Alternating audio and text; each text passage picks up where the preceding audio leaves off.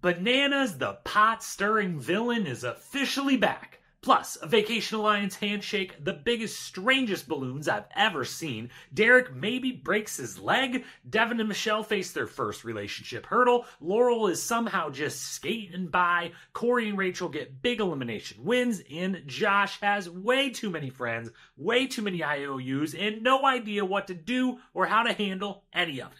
It's The Challenge. Battle of the Airs episode 6 recap coming up right now.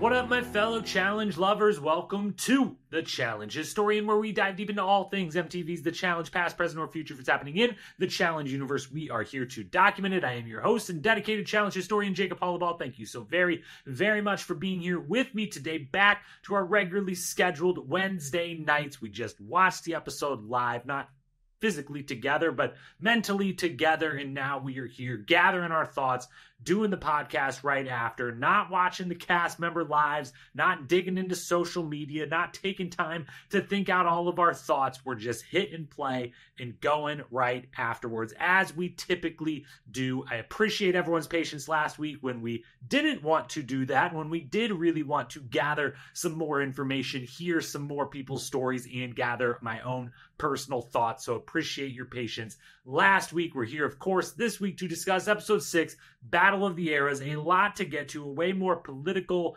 strategic, heavy episode. So a lot to cover here. Only programming reminders is next week, you will need to be patient for me one more time. I lied when I said it'd be back to Wednesday nights every week, pretty much the rest of the season. I'd forgot and / just didn't quite realize until now. Next week, Wednesday, is my wedding anniversary, and so I will not be watching the episode live that evening. I will be off celebrating my beautiful wife and I, and so I will be here Thursday, probably midday Thursday is when you could expect next week's episode recap to come out. I'll get up, watch early Thursday morning, get that recap out sometime then.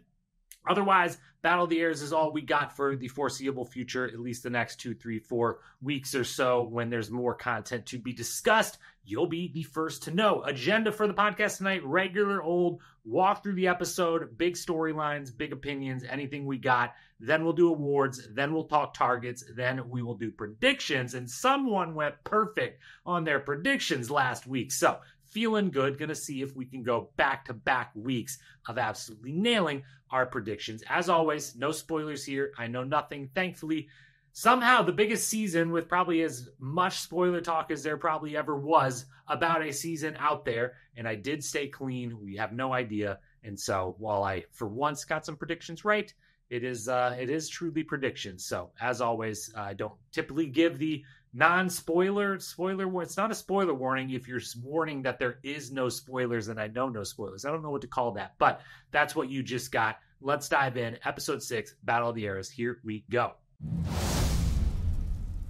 Opening house segment, everything pre-daily challenge to kick it off. A bunch of quick things to run through here. We start as we did last week, I think the week before, pretty much every week at this point, we have started with what we did here. One of the pictures on the wall, although we never know if it's actually the picture, because they're putting the clip in there. Nice little editing touch, but an old school clip, something to set the stage for the episode in some way. And this one was Evelyn's confessional on Rivals 1, discussing the potential bloodbath that was going to be the T-Bone elimination, the final elimination between Johnny and Tyler and Adam and CT, one of the most memorable, iconic eliminations in the show's history. And as plenty of people pointed out, we get Evelyn, which is all that matters. We get a brief moment of Evelyn, a flashback of Evelyn talking, Evelyn on our screens. What a joy that is. And I love that they are just going with this trend of every episode is going to start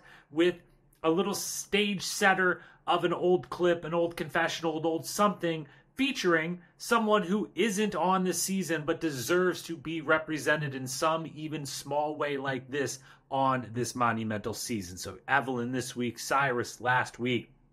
I forget who the ones exactly. I mean, some of the ones before were, obviously we did the DM one, started the whole thing in the launch special. That was more than just the first scene of the show. But you get what I'm saying.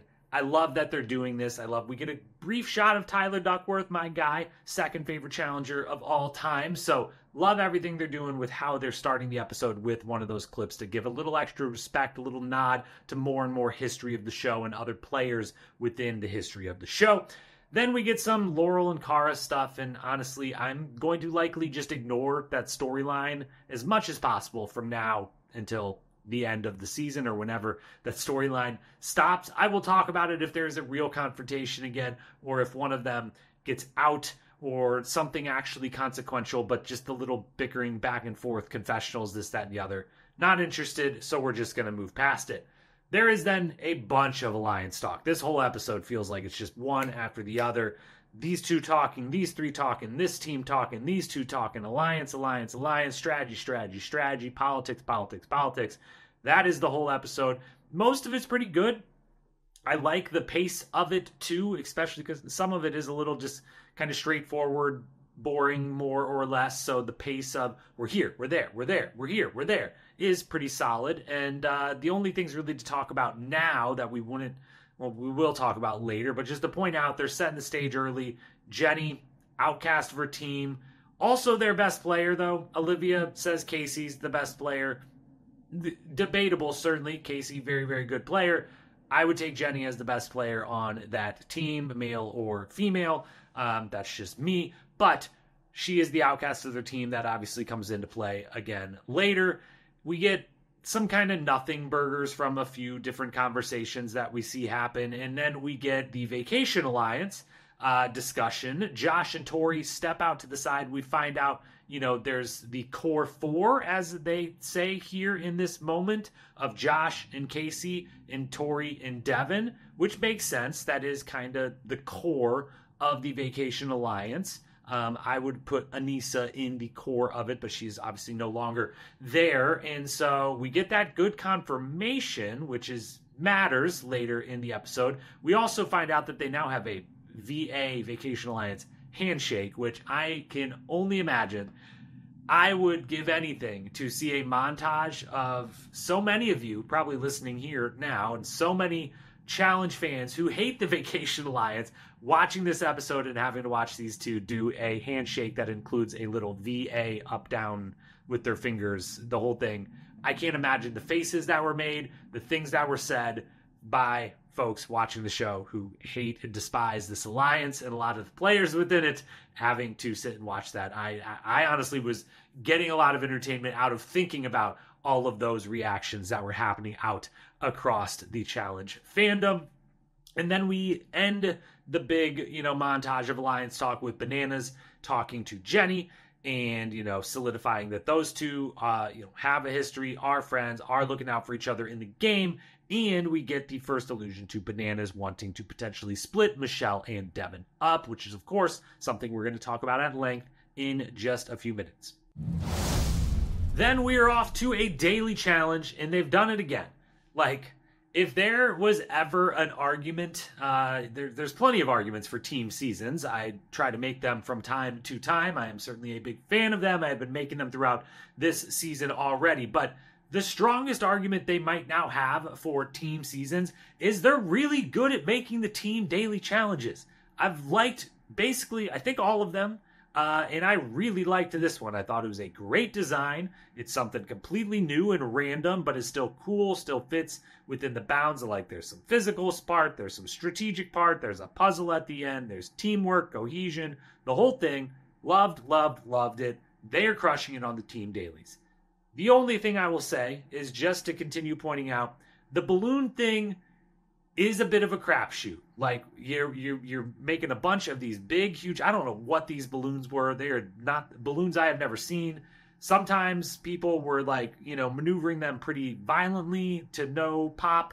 Other times people put a finger on one as they tried to gently move it along through the air and it would pop. I don't know, but it does open you up to the things we've been talking the last couple weeks about of the people building these challenges have an incredibly difficult job. And when you put things in front of them that could be extremely difficult to build 100% exactly the same everything across the board when you have to do 400 nails into a wall, or you have to build 2 contraptions to hold all of the little jacks that you have to pick up and 2 contraptions to roll the ball down. And here you have to blow up all these crazy balloons that are no type of balloon I've ever seen before. You do open yourself up to, it's a little bit of a crapshoot, the materials we're working with and if they're all going to work the exact same for the cast. And so they open themselves up to the crapshootness of it all. But it doesn't work against them really here, or seem to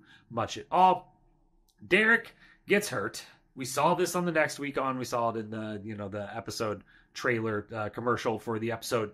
And we'll talk about it here because I guess I probably won't come up again the rest of the episode. Look, in the moment he says, I think I broke my leg. He lands in mud. He jumps down from, I don't know how high that is, but that's 6-7 feet up. Lands down in thick mud. Leg gets stuck, bends the wrong way. He yells out that he's broken it. He's hobbling the rest of the time. He's crawling the rest of the time. He is attempting to do the rest of the thing. It is extremely admirable. And later in the episode, we see him kind of hobbling around with a brace on his knee. He has a full-blown brace on his knee at the elimination arena. And it makes me think this guy tore something in his knee. And next week, we're going to find out. They're going to tell him to go home at the daily or something to that effect. And that's going to really, really suck. I am really hopeful that doesn't happen. I am really hopeful maybe, not that I'm hopeful he's had a knee injury in the past, but like that if he did, like it was just re-aggravated, felt weird, scared him, but ultimately he's fine. And everything's good. Everything continues. Hopefully somehow, some way he can continue at somewhere near 100% here and doesn't have to go home from this injury. That would really, really suck. We don't need to lose more Era 1 people, especially because of injury purposes. So that's that. Cara decides to not try and throw the daily challenge. She is a bigger person than me. I enjoy the Era 2 the team confessional, Laurel, in a pretty aggressive manner. A pretty, not an aggressive manner. Maybe aggressive is the right word. It's tough. But her tone when explaining, I apologized and hopefully this team could just kick ass. I believe in us. Sounds like someone who knows that there's very little chance that these people are going to buy what I am saying right now, and they have every right not to, but I'm still going to be mad about it, and it is what it is. And Cara, says it's not her character. She's not gonna throw anything, and therefore her kind of allies within the team, Derrick and Ryan, most notably, are not going to throw anything with Cara. And yeah, if I'm them, I don't know. If I'm them, all those 3 in particular, if I'm Cara, I'm like, I hate you, Laurel, and Bananas, I more or less hate you too. It would be great to see both of you gone. Screw it. I know that means more of us being the captains. I know if you're Ryan and Derrick, yes, it then becomes like one of us would have to be the captain when it's not Nehemiah, or then if Nehemiah were to lose, it's just us, Bananas loses, but you could get Bananas out of the game. You could be that's a good thing for you, and you could stand by your teammate in Cara and the whole thing. I think there's an argument, mostly for entertainment and being petty purposes, that they should throw it. They choose not to. Very admirable of them. Ultimately, though, during the daily challenge, Era 1's a complete and utter mess again, beyond just the injury, just a complete mess, which is... at the end of this season, we'll recap how all of the eras fare here and how deserved some of the commentary between eras and about different eras, old to young and everything in between, is. We'll talk about that at the end of the season. But Era 1, hot mess. Episode after episode after episode. It's not like this is the second time it's happened. It's every single episode that we've had so far. Era 1 is a mess. So that is that. Who's not a mess is Era 4. They go slow, they go steady, and they get the most balloons, which is the strategy. It is the only strategy. It is the obvious strategy. The moment these rules are explained, is the winner of this will not be anything to do with speed. It'll be who can get the most balloons. The speed thing is a tiebreaker. There's a very low chance that a tiebreaker is needed let's go extremely slow as we possibly want, and get every single balloon that we can. That is the only strategy. If you have any experience with the challenge, if you watch it, this is not me having thought long and after it, having watched the daily an hour ago now.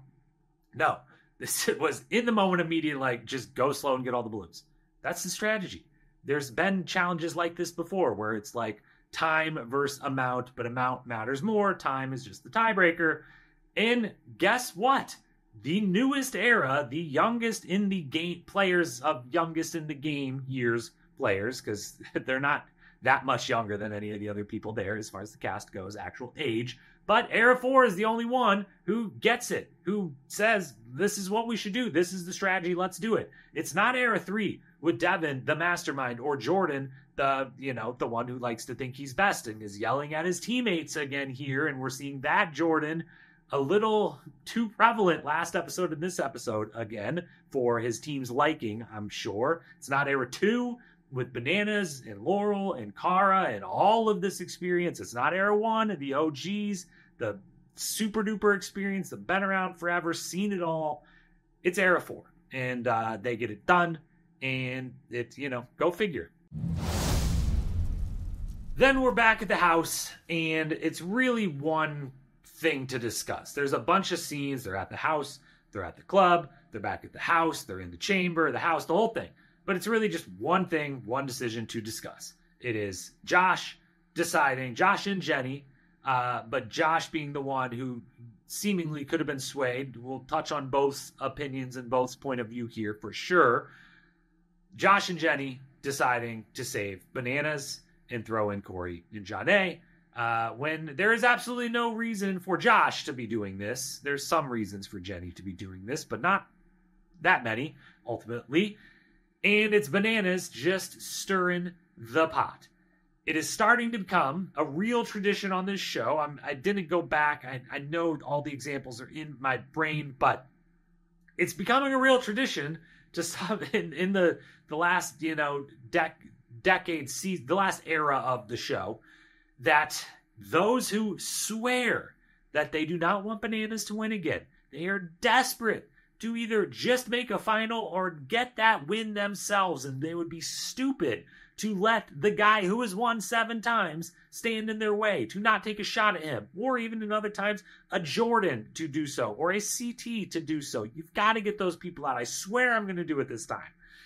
And then they don't. They don't take the shot at a Bananas or a CT or a Jordan, but mostly Bananas. It feels like it's a tradition now on every season. It's like there's an obvious shot to take at Bananas or one of the other big wig guys, and it's to be taken by one of the obvious candidates to take it, who has every incentive and every reason to do so, like a Josh, and they don't do it when they could easily do it. Play it off as like, this is obvious, why would I not throw you in? It's nothing personal, it's purely the game, everything's fine, there's no vendetta here, there's no rivalry, there's no backstabbing, this is just obviously the thing I, Josh, should do to you, Bananas, because you've won what you've won, you can beat me, I'm Josh, I haven't gotten there, I'm trying to climb the mountaintop. Why would I not do this? It's so obvious, and it never happens, and it feels like it's a new tradition for the show.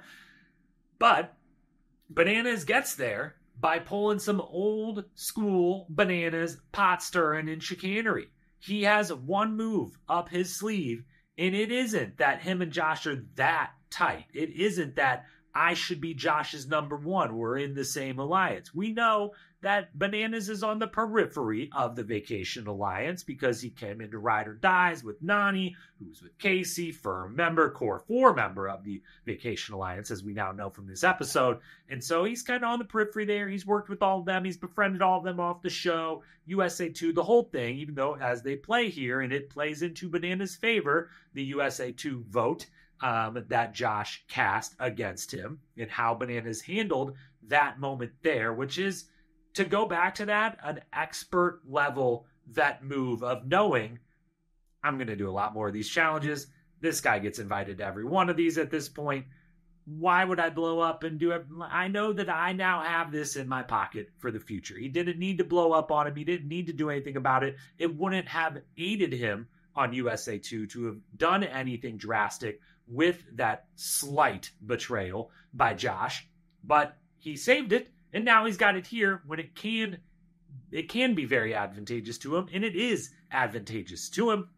So he plays the card, as he says late in the episode, he builds the biggest pile of guilt on top of Josh's shoulders that he possibly can, and it works. He knows Josh as a player and knows Josh cares about what people think about him. Josh is easily pointed towards playing with his emotions versus his brain, and this is doing both of those. He says, Josh, you're a piece of shit if you do this. You did it once before. You can make up for it. You cannot be a piece of shit. You were a piece of shit before. I could take that away. I could say you're not a piece of shit, or I can double down and you're a bigger piece of shit, and you can feel guilty and you feel horrible, get into your emotions, decide how you want to feel, and now, I'm safe. Good.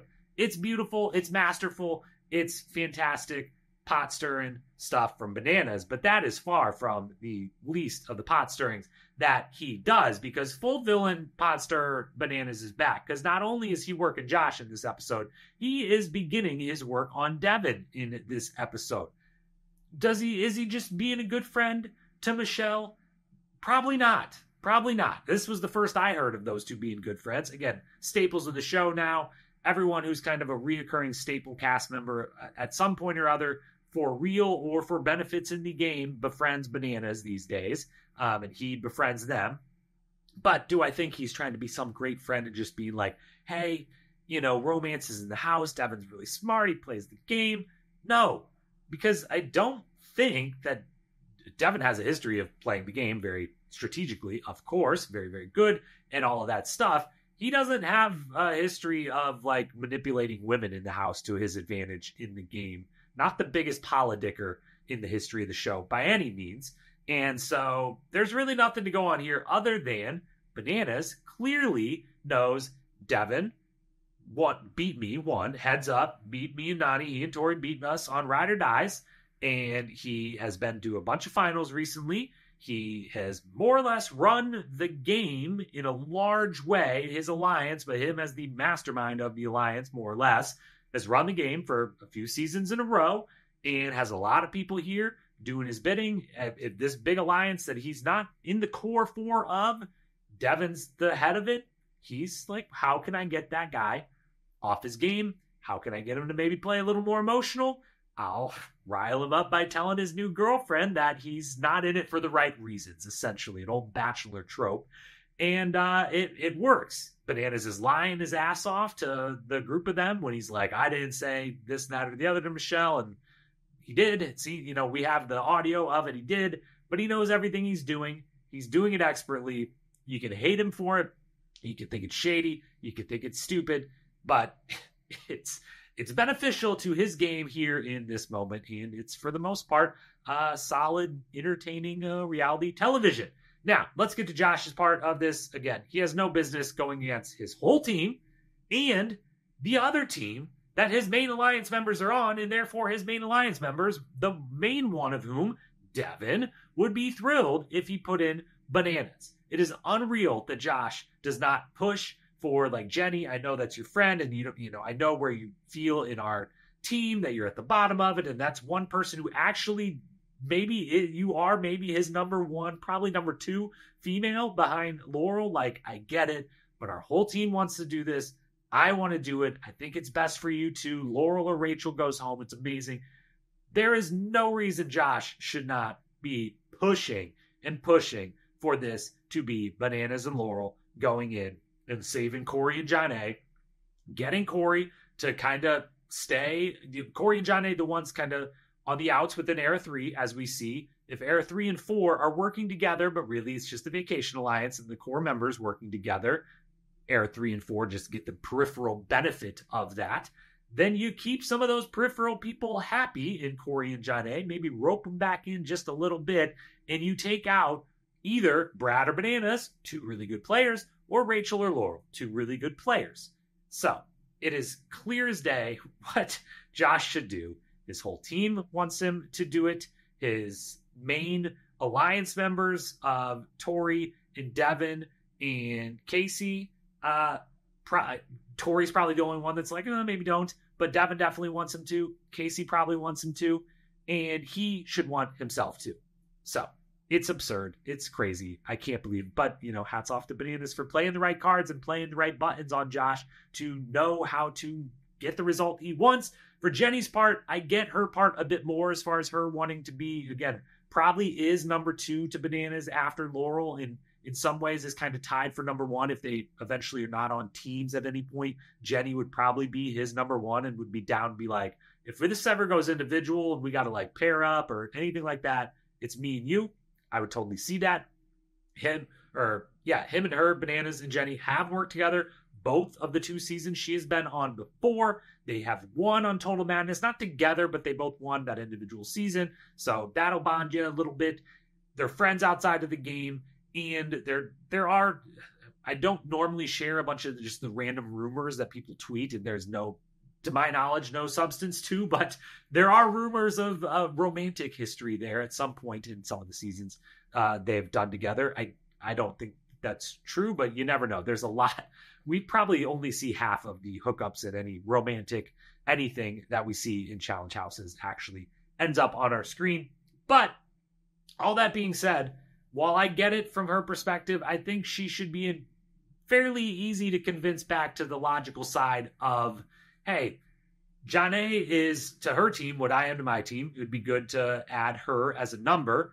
And maybe we then go like, hey, Aviv, you kind of seem like you're in the same spot on your team. And maybe we get a little cross-team alliance building up against the Vacation Alliance here. Maybe we try to get a little power back in the game, get a little outcast thing going. Maybe we just simply look at it as, okay, so I'm looking around, and in a final, Casey, I don't want her there, but she's on my team, a little more difficult. Cara, Laurel, Rachel are probably the next 3, and Tori are the next, the ones next on the list of people I don't want there in the final. I could have Laurel versus Rachel. Sounds amazing. One of them going home sounds great for my game. So I think if Josh would just do what is right for him, Jenny would be pretty easy to come around to. My whole team wants to, he wants to, and honestly, if I'm logical about it, I could find a way for this to be as good or better for me than the other decision. So that's all of that. Devin and Michele are obviously a part of this storyline. Again, the pot stirring by Bananas. Devin's great. Michele's great. I like them together. They're 2 of my favorite cast members. I think they're 2 people I would actually really enjoy outside of the show, hanging out with or anything like that.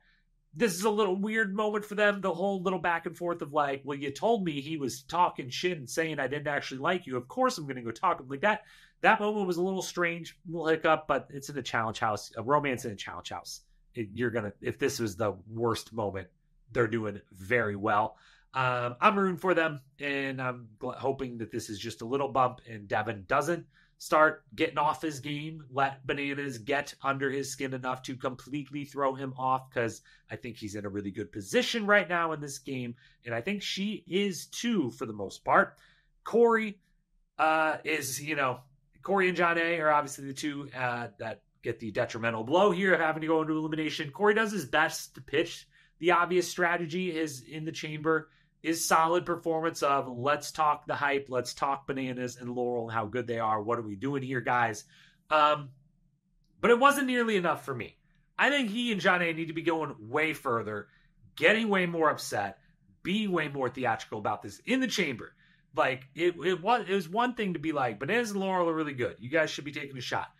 Go further. Be like, yo, Rachel versus Laurel. We all want to see it. The fans all want to see it. And all of us should want one of them out because they're both badasses, probably the favorites to win this thing. Rachel, you're amazing. Laurel, you're amazing. I'm sorry. This is only because of how amazing you are that you should be going against each other. Same thing. Brad and Bananas. Like, they should be laying it on, bringing Rachel and Brad and how good they are into it. And then outside of the chamber, at the club, throw a fit. Make an effing scene.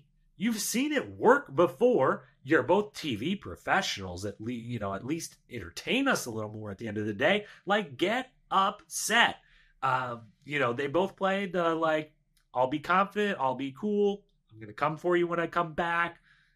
Just let it be. I'm angry, but I'm calm. I'm collected. I'm the adult. I'm professional. I've got kids. The whole thing. No, make a scene. Throw a fit. Pitch this strategy, the obvious one, the correct one, the one that should happen, until your face turns blue and you can't say it another single time.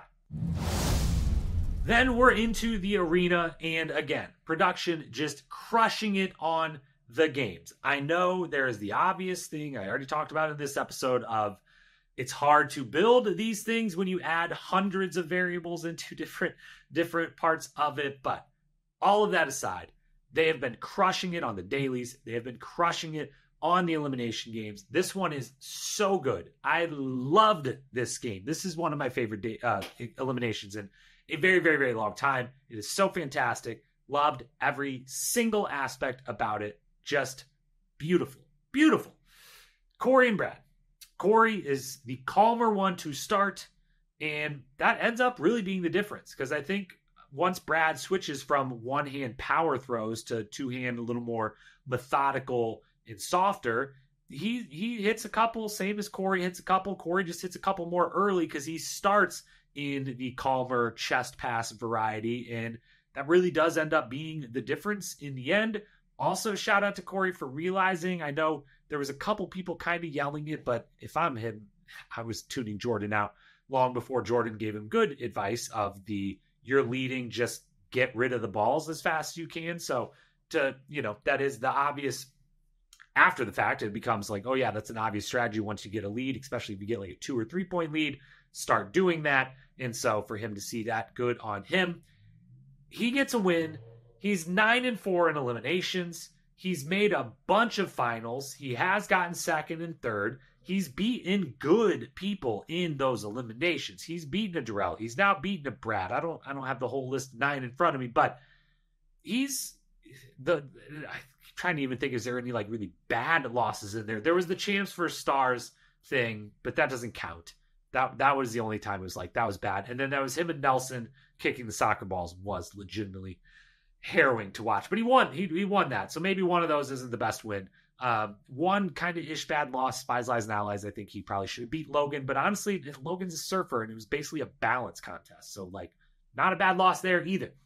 He's a lead at this game is what I'm saying. I don't think people want to say that about him, think that about him, but at the game part, the sports part, if you will, the daily challenges, the eliminations, and yes, even the finals, he is kind of elite at the game. He's very, very good at all of that part. He is not good in the politics, in the alliances, in the deal making. That never has been his strong suit. That is not on his side. And yes, he can be awful at puzzles. He can have the dumbest of moments with puzzles, but I think he can have those moments but overall, he actually mostly does okay with a lot of the puzzles. He's just had a couple of the all-time, and like the one with him and Nicole obviously stands out as like all-time bad moments with puzzles, but he's really, really good at the actual competition stuff. He's just bad at the politics stuff and just hasn't got the win in the final, but he's a lot better, I think, that he gets credit for, and love seeing him get another good elimination win under his belt. Tough to see Brad go, tough to see Era 1 dwindle further. But I do, again, similar to last week, I feel like I find myself thinking the more interesting person for the rest of the season was the one that won. And that would be Cory here. Rachel and Janae then. Rachel locked in, ready to go. I can't imagine how just ready to go for this she truly was after the All-Stars 4 bullshit elimination with Cara of like, I didn't actually get to do anything interesting or exciting here. Getting to actually do a like workout sport style elimination, perfect for her. She gets to show out, let it all out, really, really get to compete, have that fun moment. So amazing to get to see. It is now just team road rules, as she says, 4 people, team road rules, 2 men, 2 women, which for those who have been long subscribers of the channel or the podcast, you may remember years ago, my best pitch I could come up with that I said for season 40, and I think I said this around the time of Spies, Lies, and Allies, like it was a while ago, was the challenge Generations. 40 cast members, 10 teams of 4, and it would be little pockets of generations. Instead of eras, it was generations, and it started with a OG's Road Rules team and an OG's Real World team, and now here we are, they more or less did my version of the season with Battle of the Airs. They didn't steal it from me. I wasn't the only person who could come up with that idea, but they did the same thing I was asking for. And now the one part that was a little different is almost kind of coming true here. We have a team of 4 that is just OG road rulers. So I love seeing that. Please, again, let Derrick stay. Janae, a tough blow. Solid showing on her part. For real, though. She would have beaten a lot of the other women in this game from what we saw here in this. It wasn't going to happen with Rachel. There was no chance with that.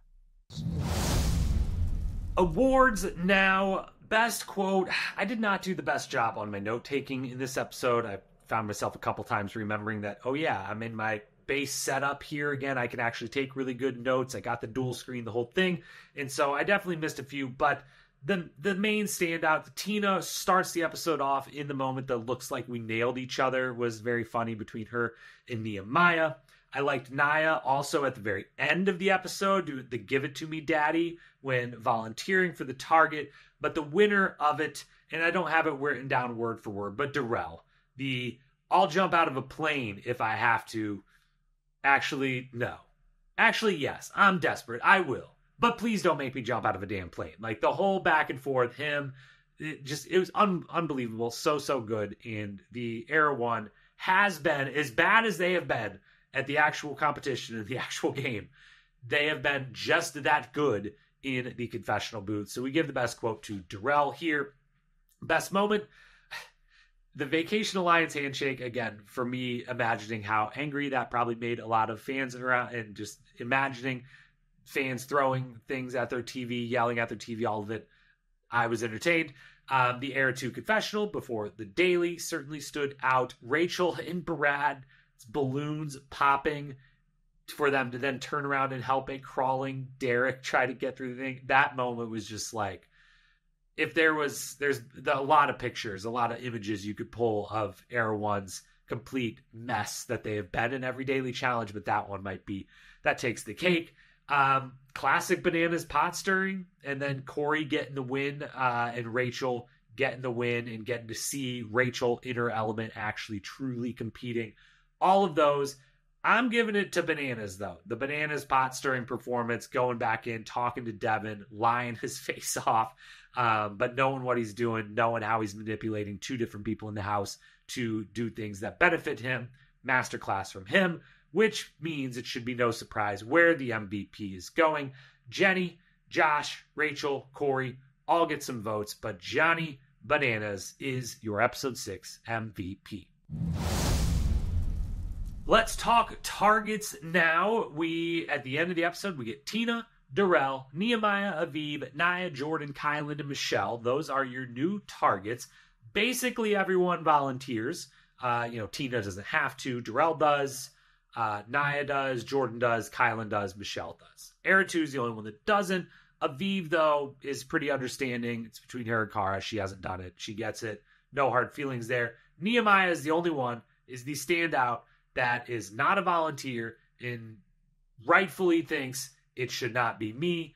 And not that I have ties to you, Rachel, necessarily, but like, what are we doing here? And it's him. And he's got to be pissed. He's got to be so pissed at this point. This team is just not doing him any favors. Rachel's protecting her good friends and Ryan and Derrick and alliance members, cross-team alliance members here. And if I'm Ryan, obviously, I am not volunteering. That would be a stupid thing to do when you don't have to, and you could just be saved by your alliances in the house. That's called good political social gameplay on his part. So I am not saying he should have, but it's kind of bullshit that he doesn't. Obviously, again, smart. I wouldn't do it. He shouldn't do it. But if you're Nehemiah, it is very well within your right to be like, what the fuck? Ryan, you should be doing this. Everyone else is taking turns on all the teams. We've kind of said we were going to do that a bit, but other teams pick on us a little more and, want to call out certain people. What is going on here? So he deserves to be pissed. And honestly, well, yes, Rachel, I totally get it from Rachel's perspective, and, saving members, close allies of hers. I still, though, feel like there's a little bit of me that's like, Rachel and Cory shouldn't be asking for volunteers at this point. they should be thinking more strategically and saying, no. No one needs to volunteer. I'll be making my selections. TJ, thank you. When I say a name, that's who's going to be the target. Don't worry about them raising their hands, because Rachel shouldn't be picking Jordan. She should be like, no, Jordan, too bad. I would like it to be Devin, because I need Darrell to win if he ends up down here. And have you seen us in daily challenges? He's probably going to end up down here. I want it to be Devin, not Jordan. And Ryan, sorry, buddy. I want it to be you, not Nehemiah. And maybe, honestly, even Theo, I want it to be you and not Kylan, because Kylan beat Darrell in an elimination on last season, and Jordan beat Darrell in an elimination on last season. They were on All-Stars 3 or 4, whichever one of them, 3, 4, 3. All-Stars 3. I think that's when that happened. But, like, there's a big argument for her to be like, I'm protecting my team. And so I want Darrell to have the best case matchups possible if he ends up down here. And same for Cory. Say F it. Tell Tori she's going in again for your team. Be like, nah, Naya, I rock with you. We're kind of on the bottom of our team. We're not, you have a little bit more of a leg up because you're tied to Jordan a little bit, but he's more tied to Tori, and you know that as well as I do. So put your hand down. Tori's going in. And he should be like, Casey, you can go in for your team too. I don't need Michele in there. I need all the heaviest hitters. You're all going in. None of you are working with me. So F y'all. I want to see if I could put Rachel back in. I would, but I can't. I want Cara on era 2. I want Tori on era 3. I want Casey on era 4. I want big names, heavy hitters that are not working with me to go home. That's what I would do. It's a lot to ask of them. You know, when people are volunteering, not ruffle feathers, save all your friends. I get it. The other thing I get is this show, because did I mention at the beginning of this podcast that your boy went perfect on his predictions last week? Because I did. Era 1 was going to continue to flounder and be an elimination, and Derrick hopefully didn't actually break his leg. Nailed that. Era 4 would win. Era 2 and 3 would have dissension. Nailed that. John A. and Brad would go home. Nailed across the board. I'm like Tina or Nehemiah with the nails. I'm just pounding them in there, okay? This week's predictions, then. Let's see if we could continue the hot streak. It's rare that I ever go perfect, so the idea that I'm going to go back-to-back episodes with anything being right is just completely ridiculous, and there is no chance any of this is going to happen. But I'll do my best. I think an either-or here, if you will. If Derrick stays, if Derrick is fine to continue in the game, then I think Era 1 will get last at the next daily challenge. If Derrick is not fine and does have to leave the game because of this injury, I think Era 1 gets first. Let me explain. We see the next week on the daily that we had seen in the trailer of them running and jumping off of the roof of the very tall building. What do you know? Darrell says, don't make me jump out of a plane. Jumping off a building is basically the same to some degree, at least to him in his fear of heights. And we had Brad and Derrick looking at the tallest building in the city this episode. And what do you know? Next episode, we're going to be on top of that very tall building. If they essentially look to be doing a game where you run, jump off, and have to grab something. And I'm betting it's just like, how many of you, what's your success rate in grabbing those things? And it seems like something that the less people you have would be a bit of an advantage if all of those people are really good and can do it. If they're like, hey, you've got 4 people, that team has 8, so you guys all get to go twice, and all of you are good at it and can do it, suddenly big advantage. So if Derrick stays, and he's hobbled, and he can't jump that far, and is already short, he maybe can't grab that thing, and Darrell's scared of heights, they end up probably getting last. If Derrick leaves, and it's like, Rachel, you can go 2 or 3 times. Tina, you can go twice. You can get this. Darrell, if you get over your fear, you can easily jump and do this. Suddenly, they're cleaning everyone, and they're getting the win. So that's a prediction. Derrick leaves, Era 1 wins. Derrick stays, Era 1 loses. And that is to say nothing of Derrick's abilities in this game, because obviously Derrick is amazing at this game. Regardless, though, I'm going to go ahead and just say Era 4 wins again. I think they win again. And I'm going to say that one way or the other, I know, so essentially that first prediction doesn't count. They won't, because Era 1 can't get last, because that doesn't make sense with the rest of these predictions. Era 4 wins again is prediction number 1. Prediction number 2 is that Nehemiah and Aviv lose to Naya and Jordan individual. I'm not predicting that it's a team elimination, although that would be, I think that twist is for sure coming. I think that's the next twist we're going to get, is they're going to be, you guys are competing together, as partners in this elimination for the first time. But I don't think that happens next week. I do think Nehemiah and Aviv lose, Nia and Jordan win, Air 4 wins the daily challenge. So with that, thank you for being here again. Next week won't be Wednesday night. We'll be like midday sometime on Thursday, celebrating the anniversary. We'll get to the podcast of the day later. Appreciate your patience.